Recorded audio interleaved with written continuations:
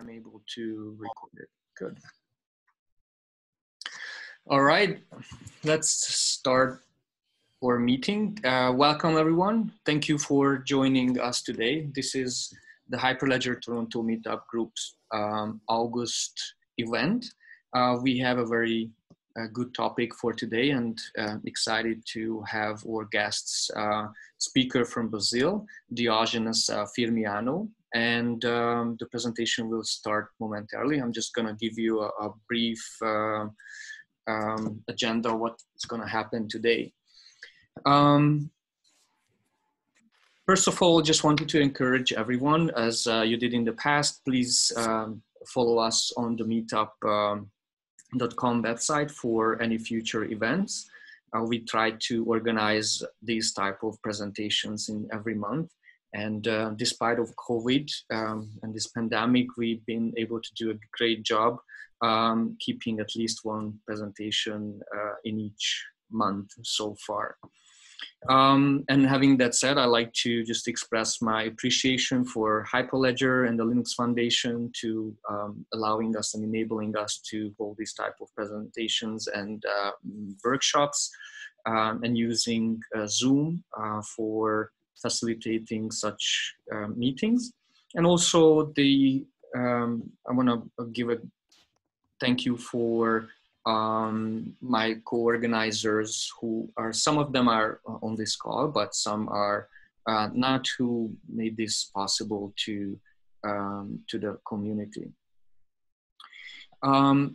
In terms of agenda, we will have Diógenes Firmiano, who is going to give a presentation. And after that, it will be about 30 minutes-ish. And then at the end of the presentation, we will have a Q&A session. I encourage you to hold your questions to the end. So once he's done with the presentation, enter your questions into the chat window, which will appear on the right side. And we will go through them. And I assume like a half an hour, 20 minutes will be enough for the Q&A, unless we decide to expand it.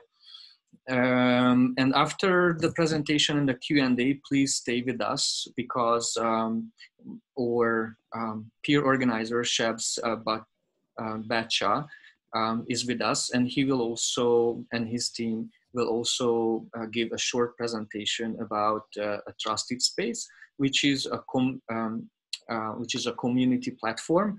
And the presentation will be very brief, like a couple of minutes. And after that, everyone who is available and able to click on the link which will be shared and continue the conversation or the networking on this trusted space platform. At that point, the Zoom meeting will be concluded, and everybody will be free to depart or move on to the Trusted Space platform to check it out, test it, and keep the conversation there. So, having that said, the only thing I have left here is to introduce our speaker, who is, as I mentioned, from Brazil. His name is Diógenes Firmiano. He's graduated in computer science from the University of Brasilia with an MBA in digital transformation. He not just studied there, but worked as a professor, teaching more than 10 different courses in administration and technology. He is also an author of the Perfect Relationship Guidebook. Diógenes is passionate about technology, innovation, and human relations. He has close to 20 years of experience in information technology, and he's responsible for the business development and innovation at MBA Mobi, which is a mobile solution development company. They are working on different projects from smartwatch, IoT, blockchain, AI, virtual reality, and augmented reality as well. He believes in the importance of human skills, relationships to empower human beings, and a combination of these skills with innovation and technology in order to improve people's quality of life, creating a collaborative and sustainable economy. He gives speeches in workshops and conferences in more than 50 different events. So today's presentation will be about healthcare in a new world and how to connect blockchain and AI in healthcare. Without further ado, please welcome Diógenes Firmiano. Diógenes, please take it over and go on. Thank you, Laszlo. Thank you, everybody, for being here. I'm going to share my screen. Just a second.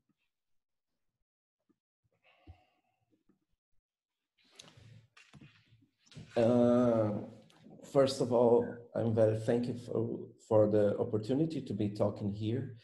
You know, we are on a very different world. I was talking on the Hyperledger Global Forum in March before pandemic gets catch everybody. And now we are talking just a few months later on a very different world. And it's what we are talking about here is how we can address this new difficulties, the new challenges using blockchain, AI, and other stuff. First, I want to start with an assumption that is from the World Health Organization. That is, health is a state of complete physical, mental, and social well-being, and not merely the absence of disease and infirmity. We usually use to talk about health in the when we are sick and not always when we need to maintain our health in order to be a better person and to get physical functions going good and nutrition and so on. And we always talking on healthcare when we are sick, and on this pandemic world, we are seeing how it came with deep scars in our society. Here's some video from Brazil. We are on a very difficult situation here with more than 2 million cases, 2,500,000 cases here in Brazil at the moment, more than 80,000 deaths, and we are keep growing on the scouts. We are the number 2 at the moment in cases, so it's a very difficult situation for us here in Brazil, and it's leaving scars in our society here, and I think it's living on yours too. The first of all of these scars is fear. We have here going on lockdown. We have some tourism phobia here in Brazil, and the fear of events. I think we're gonna pass this in all over the world. I've seen cases in Paris, New York, London, that the local citizens are afraid of tourists. So we have a lot of big scars to care at the moment. And this new healthcare that everybody's talking at the moment is going on a lot of buzzwords. A lot of people talk about telemedicine, a lot of people talk about AI, of digital anything, digital blank, and remote, and so on. And personal, I don't think that this new healthcare is only about these words. I think we need to go in further and going deeper to understand what we need to do, and not only going on technology to help to address this stuff that we have and this scar that we have at the moment. First of all, there's a study here in Brazil that especially for us here, our population, we're going to be around 20% over 60 in 2030. I think a lot of countries had gone to this situation. Europe had a very difficult time with COVID-19, especially for this, and the cost of treatments is going higher and higher when getting older. So it's a very difficult issue to add this to. And we have at the moment an era of deepfake. And this deepfake, as we are seeing there on this Joker movie that is going on other movies, they are putting the face of the Joker on the night, and it's gonna be more and more common, not only in the movies but in everything. I think we have a lot of fake news in WhatsApp and our messengers, apps, and so on, and we need to address this era of the post-truth. So when we talk about all this stuff, the first we need to address how the healthcare could be rethinked, how we can rethink healthcare in a very big way. First, looking for citizens, for health information on citizens, surveillance and diagnosis, how to connect patients, devices, clinics, laboratories, and hospitals, and how to empower the healthcare professionals in order to get on the patient needs. And I'm gonna just present you a concept that is the 5 P's of medicine of the future. First one, we need to address medicine and healthcare as preventive. We need to prevent the event and not only treat the disease, and need to prevent the disease from happening. We need to be proactive.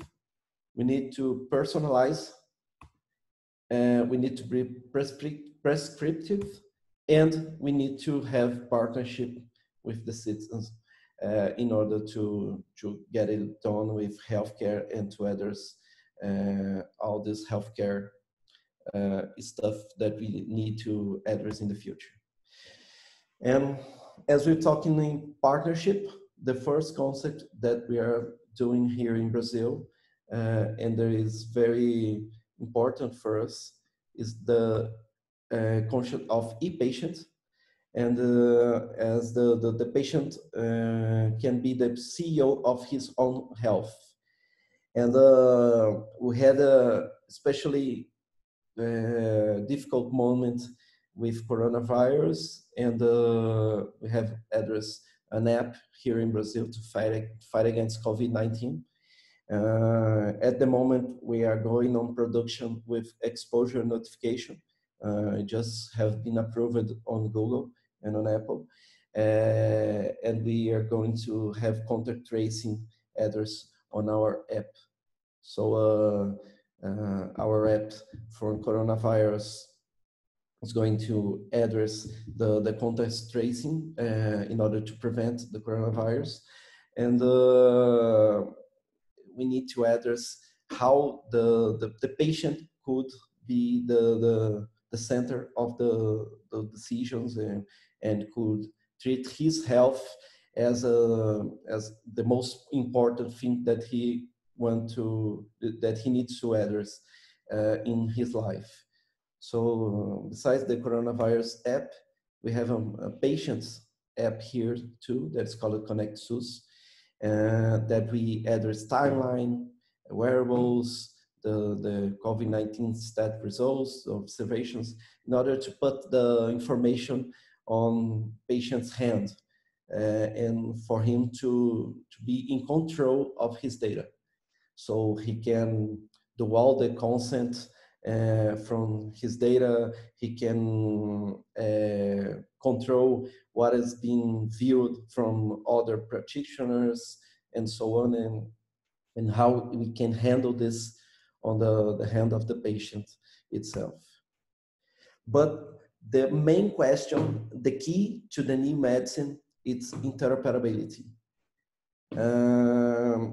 I think on United States, I have talked with a lot of people in the United States. They have a lot of silos there. First, there are a lot of hospitals that have their own information and they don't exchange those information. Here in Brazil, we had about 2,000 electronic health records systems here from all over the hospitals and the primary healthcare agencies and so on. And the first that we had to address is how we can connect all these different silos into a very single data source that could address all the stuff and give the power for the patient and for the practitioners to have all the information in hand. I think this is the most important thing that need to be addressed for every country in the world to think about the new medicine. And here in Brazil, we used FHIR as our standard to exchange health information. And we used a lot of guidelines and patterns, some interoperability standards as FHIR, some medical standards as NOMAD, DICOM, LOINC, and our architecture guidelines using REST and JSON to exchange information on FHIR. And we used blockchain to connect the dots. And now I'm going to talk a little bit more technical and how we use that. I think that everybody is here to learn how we can do it here in Brazil. And blockchain was our structure to going on federalized data from all over the states from Brazil. We have 27 states here in Brazil, and they are very difficult to integrate in one way, as there are some states that are more wealthy, there are some states that are poorest, and we have to address all this stuff. We have connected with the Ministry of Health to address the situation of the poorest countries. We have some cloud there is for the poorest country that is hosted by the Ministry of Health. There is some states that use their own structure and they are connected all with blockchain.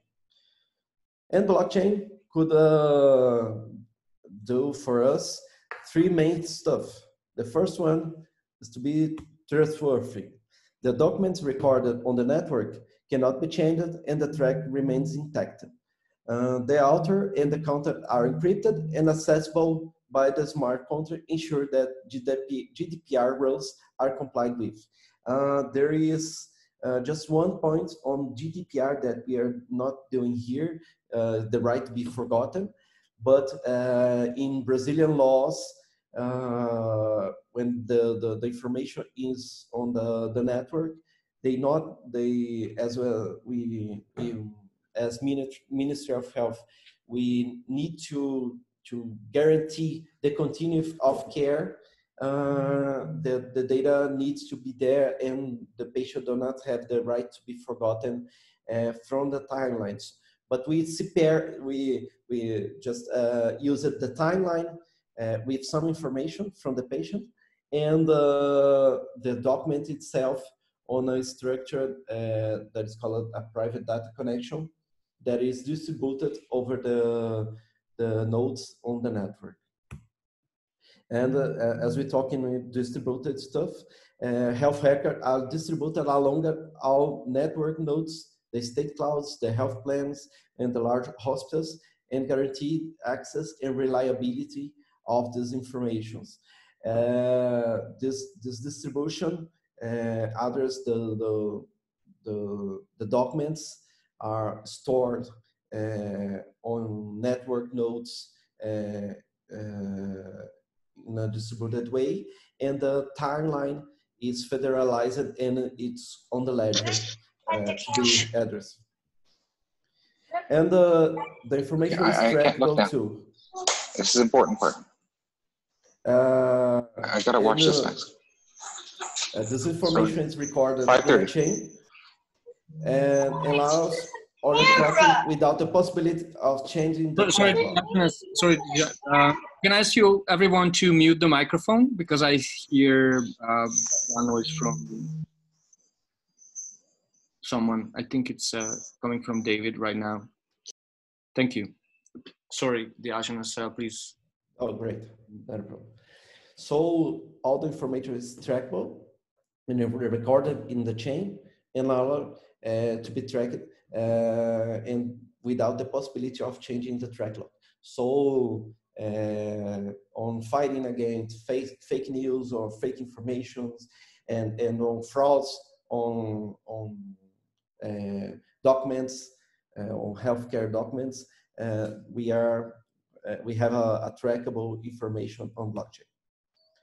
And we are empowering practitioners with telemedicine, with interoperability, analysis of health data, privacy, new approach in hospitals, and so on.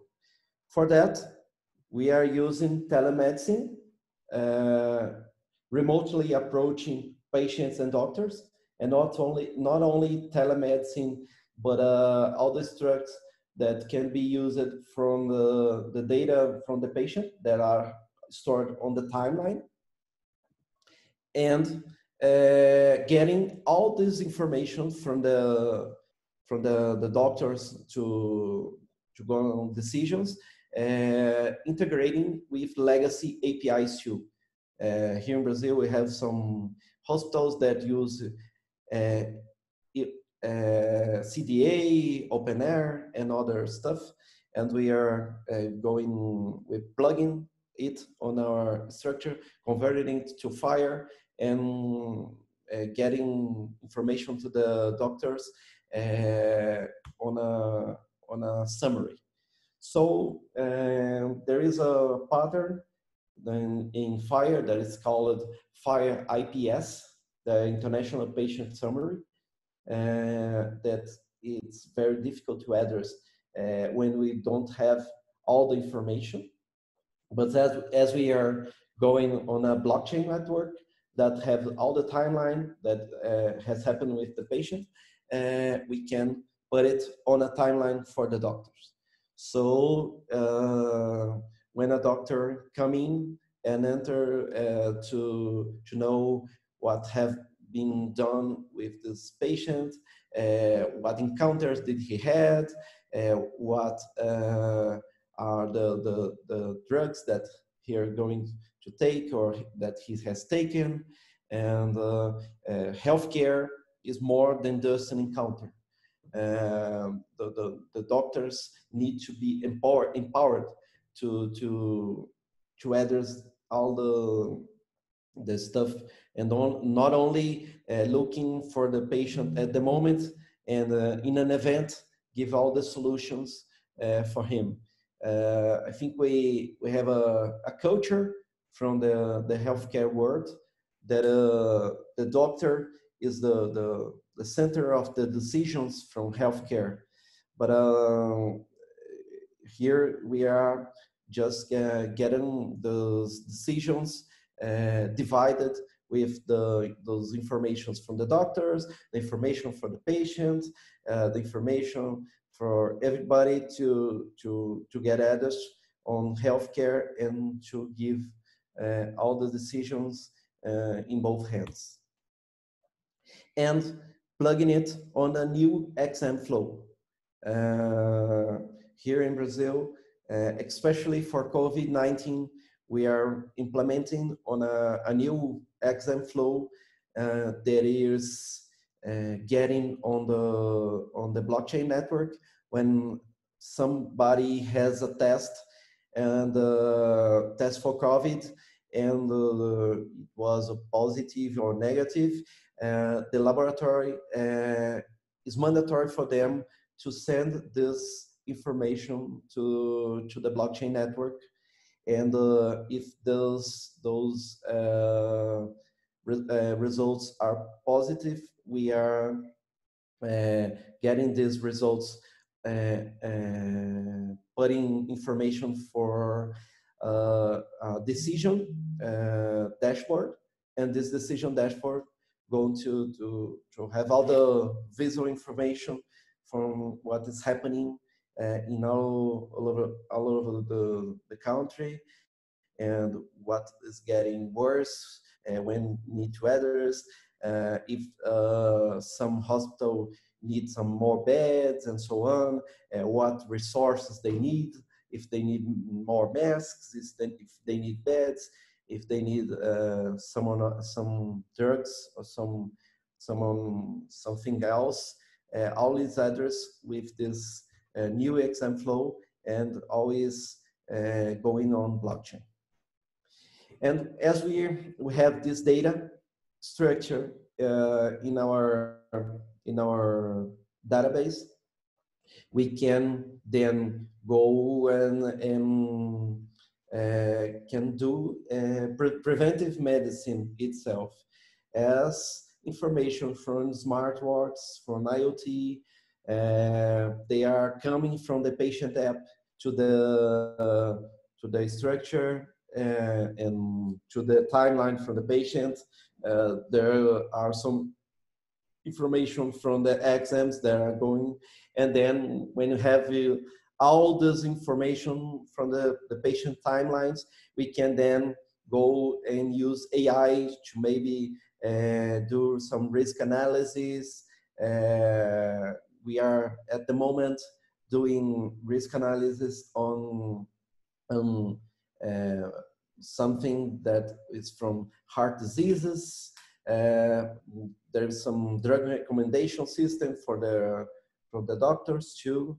And then we can analyze the timeline and compare all the patients and do preventive medicine.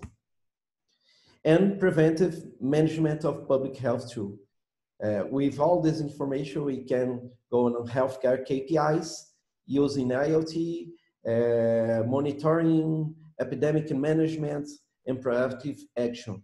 We have some applications that we have developed to the Ministry of Health to control the notifications from COVID at the first moment, but we have some other diseases that are going to be controlled here too, in order to prevent and to get on a proactive action too. So when you talk about digital transformation, in healthcare, we need to address patient exams, laboratories, EHRs, wearables. Everything must be connected, and blockchain go on this structure, plugging the EHRs, the EMRs, the personal health data, Apple Watch, Galaxy Watch, Fitbit, the exams, diagnosis, images, equipments, observations that came from the patient, from the practitioner, and we are using as information some profiles from FHIR, some like condition, encounter, procedure, observation, immunization, medication, exam, and so on. And we are connecting them on a graph database in order to analyze the patient and how we can prevent some diseases on him. So this is what we talk about intelligence and how increase the healthcare intelligence. So we are building at the moment smart patient summary, prognosis, drug recommendation, and other stuff using artificial intelligence with this. And just to materialize to you our architecture, we are using our, we have some apps for the patients, and there are some PHR information from the smartwatches too, some information from the practitioners, and we are plugged on EHR or EMR softwares from the hospitals or for the primary care units too, and all are using some microservices to connect with this. We are using a Fire server to connect it and some Fire converters too, in order that all of the information that we're using are on Fire. And then we going all this information on a blockchain network. We have in the blockchain the patient as an asset, and the timeline item as an asset too. And the Fire document itself go on a private data collection. This private data collection, there's all the documents itself. There are big documents like some image results, for example, for the fMRI, for example. We have information from the encounters itself, information from the observations, and so on. And all this information are structured on blockchain. And the smart contract guarantees that all the consent stuff is being done, and the patient have given access to the information. All of this is connected with digital certificates on the network. And when we plug an EHR on an EMR software, they need to be using the digital certificate to connect to the network. And those information that goes on blockchain are anonymized to be used in a data analytics structure too. So all this information that go open for the blockchain with the information from the patient itself, it goes to the data analytics structure in order to connect with other healthcare data sets and other structures from the ministry.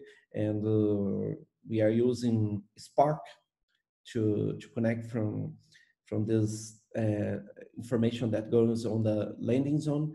At the moment, we are using AWS as our main structure in Ministry of Health, but there are some states that are using some other clouds, and all this stuff is compliant with Azure, with GCP, and with Amazon too. And all stuff can be processed on an AI engine. We are using Jupyter here to analyze those information, to give our structure with some deep learning algorithms. And we are using Spark Graph and HBase for our middle structure in order to plug some APIs that can be used on some products here. Like we have an open data structure. We have some dashboards, some KPIs that are exposed on this APIs too. Here are some production numbers from our structure. We have 2,000 TPS in the AWS cloud. Yeah, there was a couple of questions on this slide, on the previous slide. I think people are asking some questions. So do you want to take them now, or do you want to do it after the session? Yeah, sure. I'm finishing the presentation. Then we can go back and going further and going deeper on the stuff. Okay. Awesome. Sounds good. Yeah. Okay. Thank you. So here are some production numbers here from our structure. We have 2,000 TPS in the AWS cloud. We are using consensus raft with 5 nodes and 2 channels, and we have 230 million patients on our structure at the moment. 2 years from timeline from the patients to the moment, we are expecting to going on 5 billion records for for a year. For I think we're maybe in 5 years we're going to have around 30 billion records on the network. And all of this, we need to address the dealing with privacy and GDPR and how to connect AI with that. So we are using blockchain as our structure to guarantee that the smart contract is gonna have all this consent stuff. And we have this anonymizer to going on analysis with data and in order to be compliant with GDPR too. And if the patient give access to consent, we put all his information in a graph database in order to have it analyzed. But then the patient gave a consent to have it analyzed in a further way, maybe calculating his heart disease risk and so on. But when we talk about consent, the first thing we need to know is everything is about engagement. How we can connect with patients, how we can go him to be the CEO of his own health, and how to give a lifelong care, better nutrition, exercise, mental health. And the doctor in this play a role of a healthcare manager.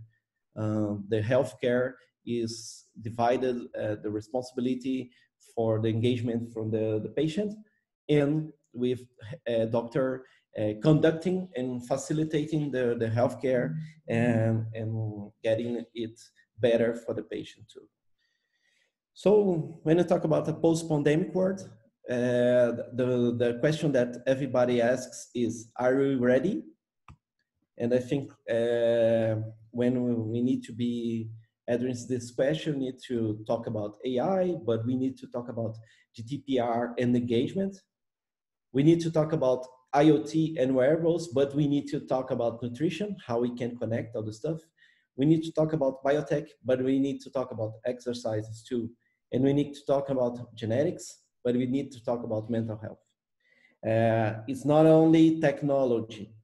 We need to engage the patients, and we need to go in and then when Albert de Grey talks, maybe we can reach the longevity escape velocity. I don't know if anybody is familiar with this concept, but what he talks about is that if we can maintain our health in a good way, maybe we can reach the longevity escape velocity, and maybe we can live longer and longer and longer, and maybe till the time that we want to live.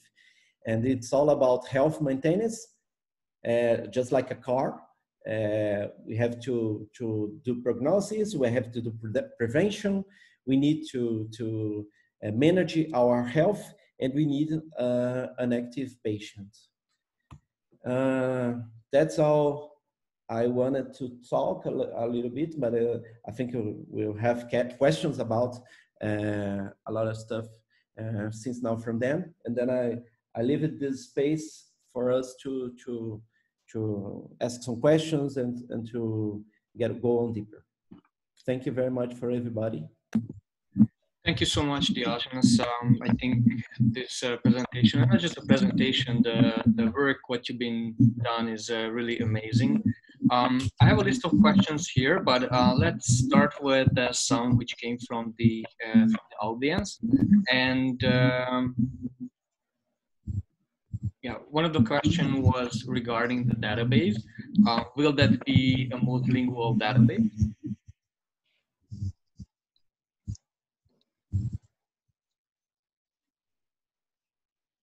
Diógenes, can you hear me?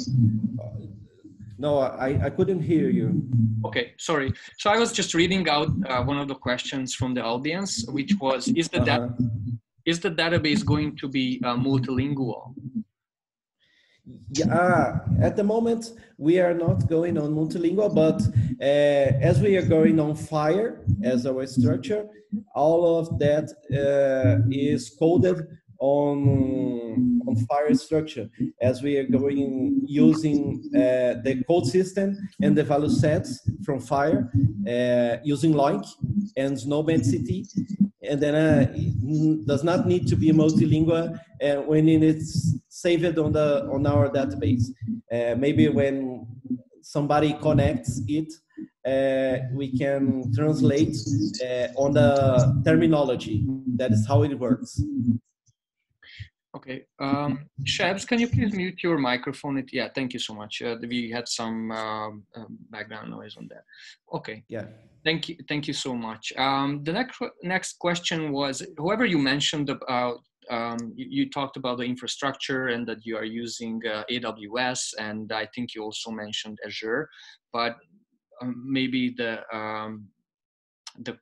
person who raised the question like to get this answer. That is the Hyperledger blockchain private or based on the IBM version? I think what he's trying to ask is if you are using the IBM implementation of the Hyperledger or it was something different. No, we are using the open source Hyperledger Fabric. It was the version 1.4.2 at the moment, but we are already planning to go into 2.0. At the moment that we are developing, the 2.0 was not in production and was not on general available. It was on beta. And then we get in production with that. And then we are now planning, as we have already records on the blockchain, we need to plan it very carefully to going on a update. I see, and I agree. Actually, I also have a question regarding the infrastructure. Before I go on with the next question from the audience is regarding the governance. Like what you presented is a very comprehensive architecture and very detailed. A lot of components. You mentioned multiple nodes, and my question is how the governance work on the network. Like who decides what are the rules to change any aspect of the network, the architecture, and also the network rules? As we are doing this project with the Ministry of Health here in Brazil, the network is permissioned. So states may come in, but the Ministry of Health need to approve for them to enter. And we in our Ministry of Health, we have an architecture group that I lead there. And this group, in this group, we talk about everything that we are going to go. It's like a change group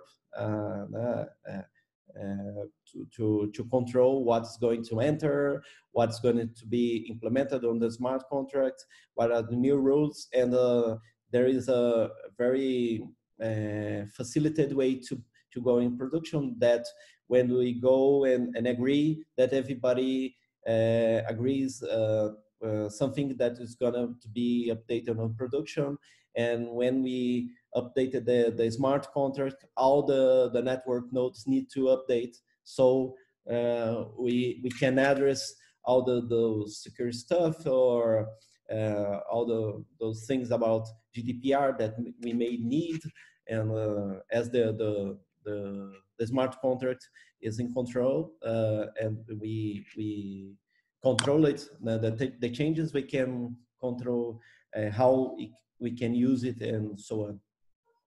And how are you dealing with the cybersecurity? You mentioned that government has a team of architect engineers on the project.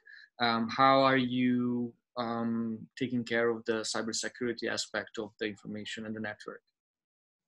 That is a very interesting question, because as we have an architecture group, we too have a security group. And this security group, we address a lot of questions like if there are some breaches, other stuff that can be controlled. As we have a lot of people that are connected on the network, we have established some steps in order to get on the blockchain. We have first to enter, you need to get a digital certificate to send an information to the EHR services that is on a microservice that are published on the internet. And then with this information, they go on a different part of the architecture that is a queue. And this queue controls if the requests are okay or are not okay.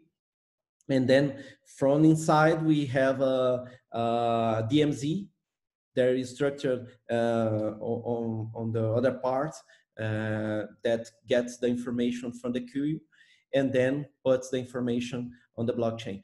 Nobody is allowed to put information directly on blockchain. So we have some steps and some layers to control if the information is going to be on the blockchain or not. And just to get some questions here, the database is CouchDB, as we need to get some queries using JSON.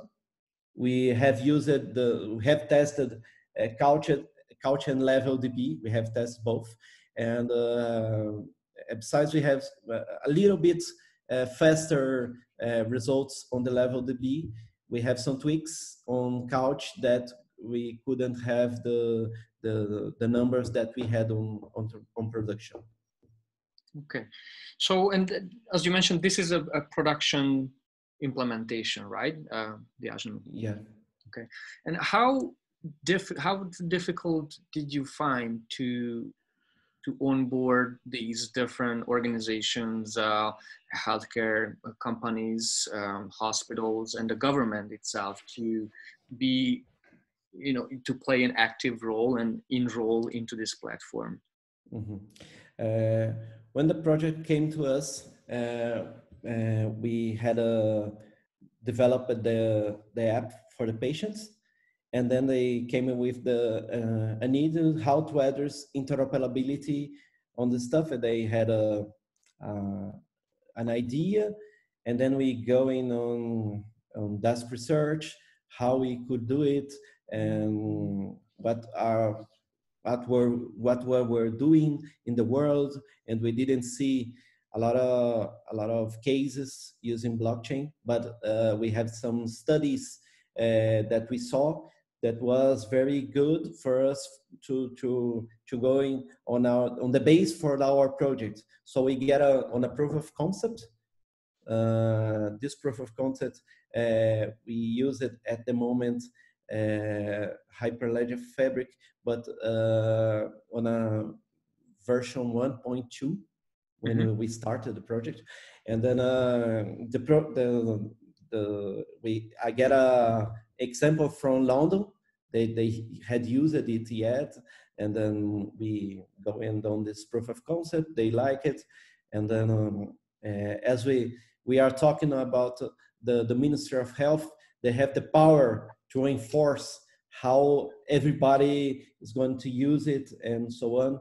So when they said, oh, it's gonna be on production and everybody need to send the information, they put a law, and this law needs to be followed by all the hospitals, all the labs, and so on. So it's more easy for us. Yeah, it became mandatory, and the government, helped with the governing power, so to say. Yes. And how long did it take from the beginning to the implementation, or by the time you got to production with this? It take about a year. A year.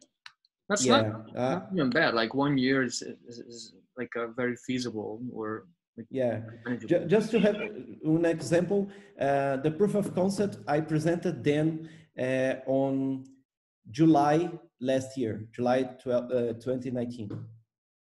I see. That's where when I presented them the proof of concept, and then we going on production in before pandemic. It was maybe February or in March.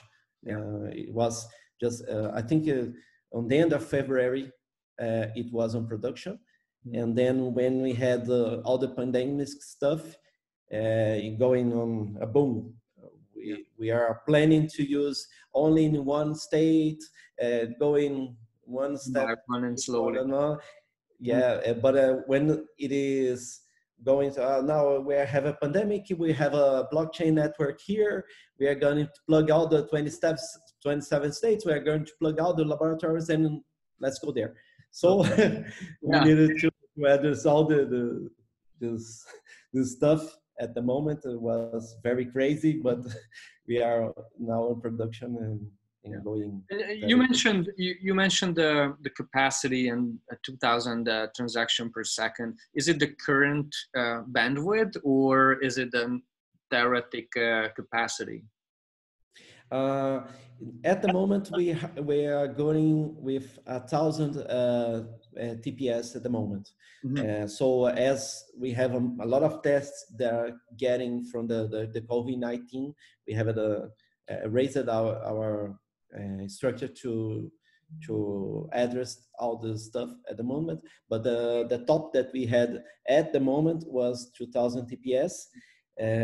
But we have tweaked the architecture and the infrastructure at the moment. I think if we need to go on a stress test, maybe we can go in on a higher number.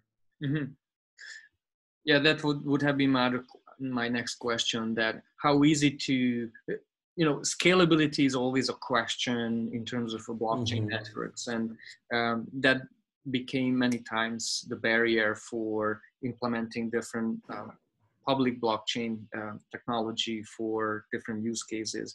And I think one of the great benefits for using a private blockchain, and especially a Hyperledger, because it's more, according to me, don't take it granted, but according to me, it's more scalable.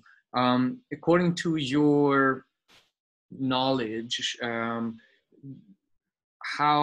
how much could you able to scale up the infrastructure? What would be the maximum transaction per second, what you could facilitate? We have discussed it a lot in our architecture group, and something that we mentioned for everybody is that we can use some more channels to address scalability. And as we use it, 2 channels, one channel is for timeline, the other channel is for consent and log stuff. And maybe if we have some more services for the network, we can handle this on other channels. And something that we have others too is to have more nodes for one state. São Paulo, for example, there is a biggest state here in Brazil. They have at the moment 2 nodes, and they are dividing the information from 2 nodes as they are very big. As there are some states here in Brazil that are very small, and they only have 1. And this is how we are handling at the moment. But it's a very tricky question. We need to address, always tweaking, always looking for the network health and going on adjusts and production. Yeah, it's understandable. I think it's a continuous analysis and testing what can give you more flexibility and the capacity. The last 2 questions I have, one from the audience, is that are you planning to migrate all the historical data from previous health records, patients' records, or is it just going to be the current state and onward? At the moment, we're on this project, on getting all the information from the other health records that Minister of Health had, and to go in on the blockchain. And we are going to have 5 years of timeline in there. But we have to build some components, like how to put information in blockchain in bulk mode. So it's a problem that we have when we talk about going on this stuff. We need to address how to get into bulk mode. Into bulk mode, we have a case with 10,000 records in a second. And here in Brazil, we have about 5 billion records per year. And so it's very big, and we need to address all this stuff. We are paralyzing how to put it on blockchain, but they have blockchain has her own structure of consent and so on, and we don't have any way to force it more than that.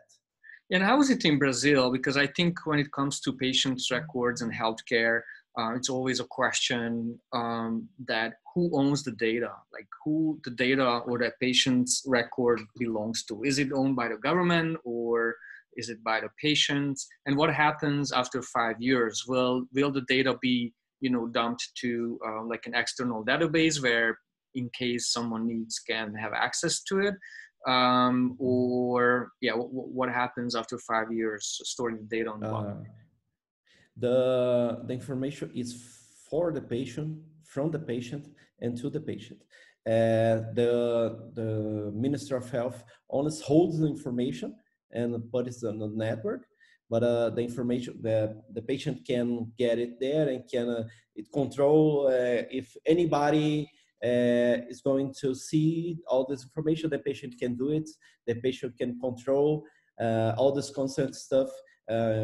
Maybe I can lock all my information and nobody can see, and only can be controlled by me if I go to a doctor, for example, and I say, no, I'm gonna change for you to see only this information, only this exam, only this stuff.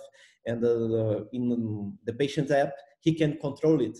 He can put it the control of visibility of his timeline. So even patients can control whether the government see what the records about his health status is stored. Yeah, and all the stuff that we have implemented is the log. The patient has the right to access who is going to visit, who is viewing his records at the very moment that they access. So he can turn on the notification to say, Dr.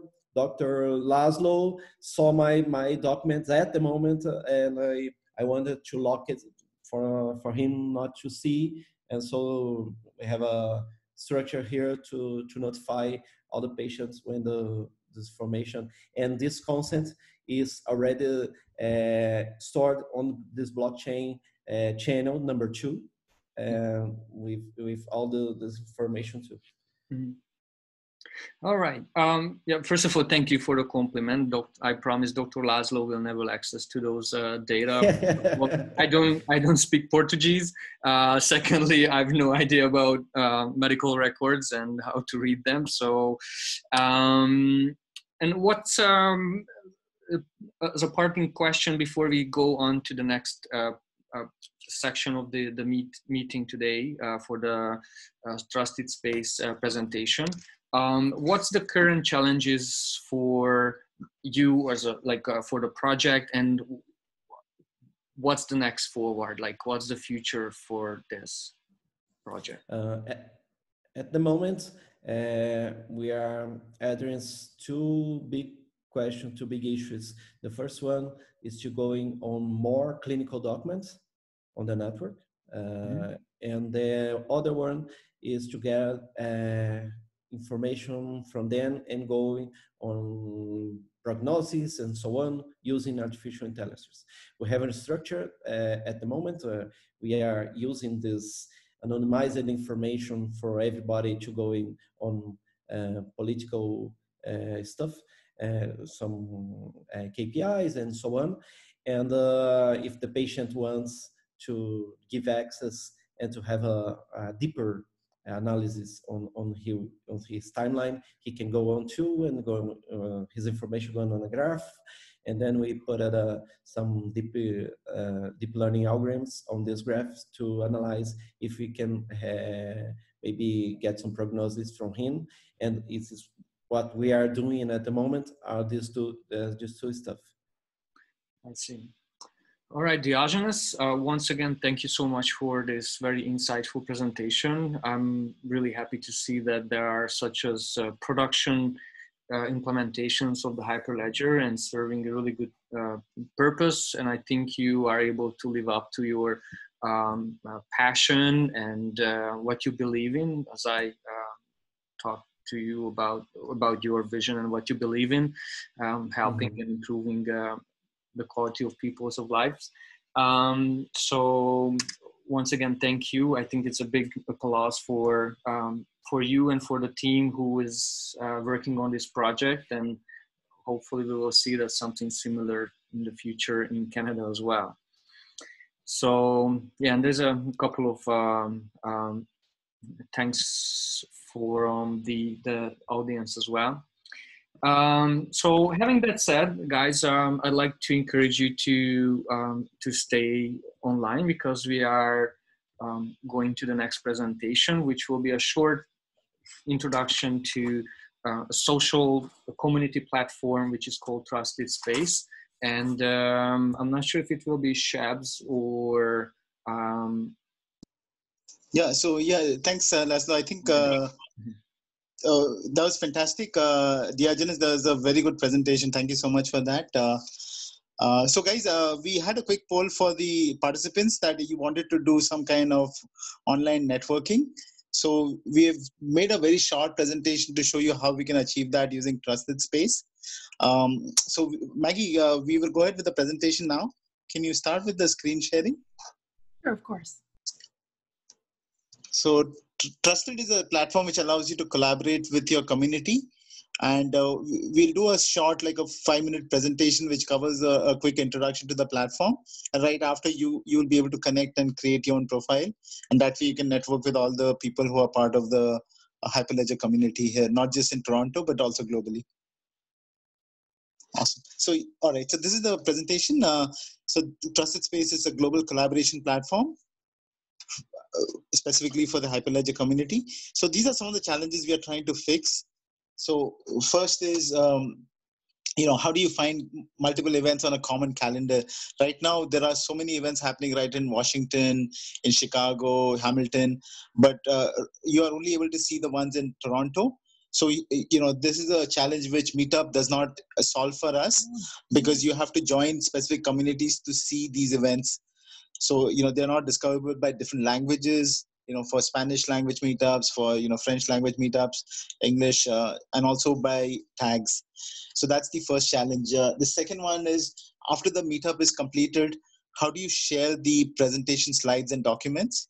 So again, some of the options are to put them on Google Drive, because Meetup does not support uploading content. So, but the problem here is that the data gets overridden and there's no tagging. So you cannot search by AI or blockchain or Hyperledger Fabric. So, your content is kind of lost in the noise. The next challenge is, how do we discover different tools, URLs, and resources? So here we have the wiki page where we can upload content, but wiki is a format where everything needs to be edited in one page. So there's no way to add micro content, where you can easily upvote or downvote certain content, give it a tag, put a comment on it. So those options are not accessible in wiki. And the last challenge is, how do we connect to participants and presenters globally? So right now we are using Zoom. But Zoom is excellent for live events. It doesn't really do the collaboration aspect. because you cannot connect across multiple communities based on your needs and asks. So essentially what is missing here is the community hub, and that's where Trusted Space comes in. So I'll pass it to Maggie to kind of walk you through the solution.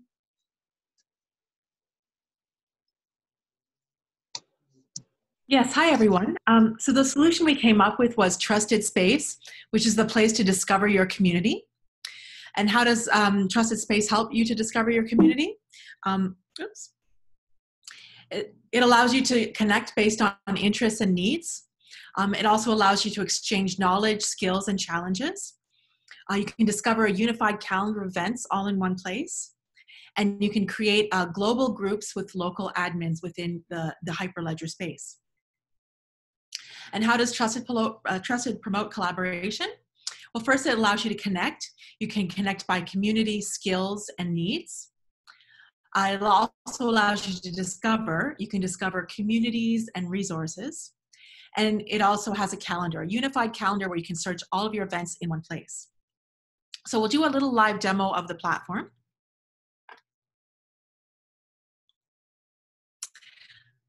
So this here is the main home screen for Trusted. On the left-hand side, you can see all of the recent posts. These are ones that have been made public. You can also choose to just keep them within your space or community. You can sign in using social sign-in, or you can sign in using email sign-in. So we'll just go in through the email sign-in. And when you first come into the platform, you're taken to the home page. This is where you're going to see all of the latest posts. Now, browse is the main heart of the platform. This is where you go to find all of the posts within your space or within a specific community. I'll show you communities in a moment. So we have a number of different post types. We have information posts, which can be PDFs, they can be PowerPoint slides, article links, videos, any type of information that you'd like to share.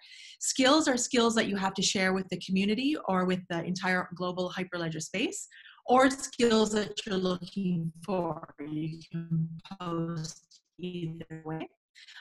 As well as for information, you can post that I have this, or I'm looking for this information.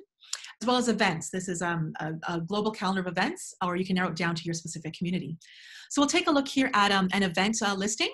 So here you can see on the left-hand side, you have that it's an event type of post. You've got an image. You can also choose to upvote the post if you like. You have the title, you have the date that the event is happening, and you have some keywords that make it very easy for you to search using the search bar just across the top. And then you can click in to see a little description of the event, as well as any external links that you might need to link to. You can favorite posts, you can flag them if you find them to be inappropriate, and you can also social share out the posts to your social networks. So we'll take here a look at the events calendar. Now this is a unified calendar of events. This is where we make it very easy for you to search based on location, based on community, as well as on certain keywords. So you can, if you were looking, for example, on more talks on healthcare, you can very easily find them in your community or across the world globally. We have list view here where you can see all of your events, and you can narrow it down by a date selection. This is the list view, but we also have the calendar view. And here you can see some of the upcoming events. And you can also search simply by a keyword across the top, an event that you're specifically looking for, or you can narrow it down by a specific community. So we'll take a quick look here at the communities. Now this is where, for example, you would have the different global chapters that you have around the world. For example, you would have Hyperledger Toronto would be one of the communities in here. So we'll take a look at one of these pages, what they look like. So we'll take a look here at the Charlotte Hyperledger Meetup. You have the title, you have a description, some keywords to make it easily searchable. And we'll click into the page. This is what you'll see. You'll see a banner image, a little logo, on the left, a description about it, as well as who the members are, any posts that have been added by that community, or any events that are specific to that community. It's very easy to invite people. You just click on invite, and you can send an email to a person to invite them to the community. And you can also social share it out to your social networks. Next, we'll go here to connect. Now, this is the main place that you would go to connect with members of the global Hyperledger space or with the members of your community. You can search by a name if you know who you're looking for, or by a certain skill set that you're looking for, or that you'd like to offer to others. You can narrow it down by a specific community, or you can narrow it down by skills. So you can match on common interests. So you can connect with people who have common interests as you, people who have the skills that you need, that you're looking for, who can help you, or people who are looking for the skills that you have and you can help them. So let's say, for example, my needs. We can see here that Shabs has 3 needs that I am looking for. You just click into his profile. You can see his email, his title, a little bit about him, some fun facts to break the ice. You can see the skills that Shabs has and the needs that he has. And so we can connect that way. If you wanted to connect to Shabs, all you would need to do is just, where did Shabs go? Is just click on the chat bubbles. Your email is already auto populated from your sign up. You can add a phone number if you like, as well as a brief comment, and a connection request will be sent to Shabs via email, and you can just communicate through email or phone number if you like. The last feature I'll show you is we do have a language feature, so you can translate the entire platform into any of the languages that you're looking for. So for example,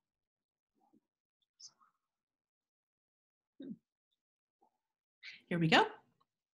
So we can translate it into any language that we're looking for. And the entire platform will be translated into the language of the user's choice. Great, thanks very much. I'll just hand it back over to Shabs, and he's going to continue with the rest of the presentation.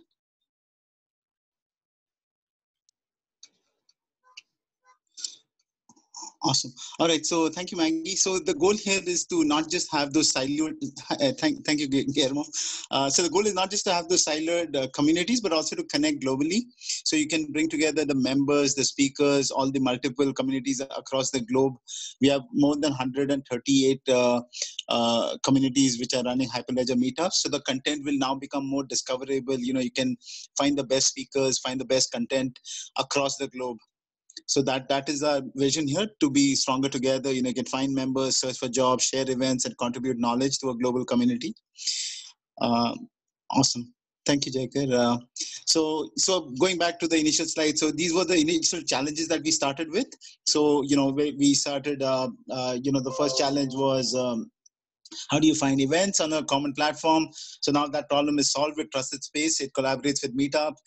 You know, all the data from Meetup gets cross-posted here, so it becomes discoverable by language and tags. Then how do you share the presentation slides? Again, that problem is now solved because you can still upload your content to Google Drive, but now you can index them into Trusted Space with multiple tags.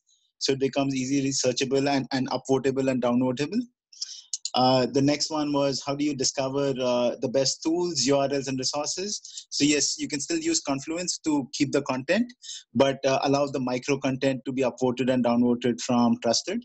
So it basically allows the crowdsourcing of information. You know, you can just add micro content, you know, any good URL you come across, you can post it here, and now it's discoverable across different communities. And the last challenge was, how do you connect the participants and presenters? So, you know, this is the challenge that we are on right now. So we are in a forum, we have about 15, 20 members here, and everyone was trying to post their email addresses, but pretty much that will get lost as soon as the session ends. But this way, by creating your profile, now you're, you know, permanently kind of registered, so that next time you don't have to keep putting your email and your social sign-in again and again, right? So, and the cool feature is, as Maggie explained, you can put in your needs and asks, and that way people can connect to you based on what skills you offer or what are your interests that you're looking to get. Awesome. So yeah, I mean, that is our platform. If you guys want, the link was already posted on chat. So if you are interested, you can go ahead and create your profile and send each other connect requests. As long as you fill out your skills and asks, I mean, those are the important things to fill out when you create your profile.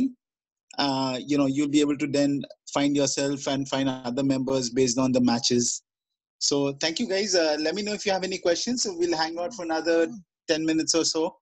If you have any questions or yes, so yes, we will definitely upload the question. All the presentations will go on to either Google Drive or YouTube, and we'll index them here so that you will be able to discover them from Trusted Space. All right.